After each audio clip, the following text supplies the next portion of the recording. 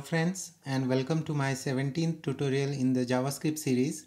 And in this tutorial we will be discussing on how to use multiple conditions.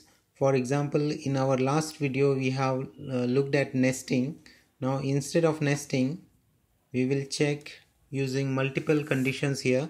For example, instead of United States, instead of city, here I will just use a small city name, say Ohio, and here I am checking on multiple conditions. So inside the if statement I will use two brackets, and within the first bracket I will check whether the country is equal to United States, and in the second bracket I will check whether the city is equal to Ohio, and within these two brackets I will be using a condition with two and signs, and this means check whether the country is United States and the city is Ohio. And now if both the conditions are met, then these if statements will be executed.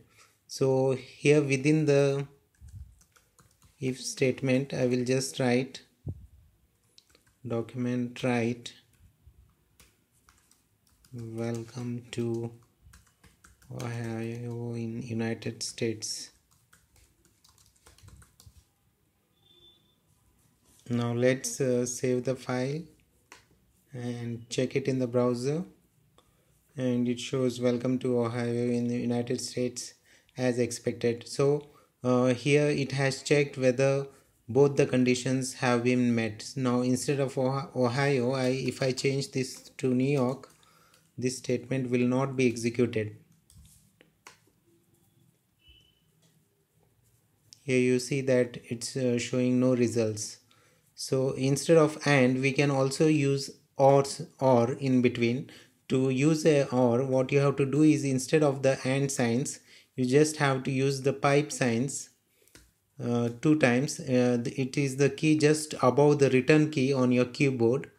You have to type it twice, and this means that whether check if the country is United States or city is Ohio. So in this case, any one of the two conditions, if any of the two conditions are met, this statement will be executed. So instead of Ohio, I will just type in welcome to United States. Now let's see whether this condition gets executed. So let me just save the file and run it in the browser.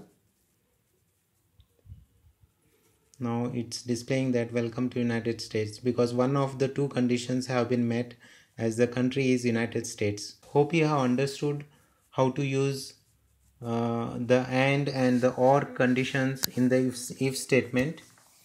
In my next tutorial we will be looking at switch statements, which are kind of an alternative to use the if else statement, and plus it gives us some more flexibility in using multiple or checking multiple conditions. Hope you liked this video. Do subscribe to my channel and keep watching Makdi.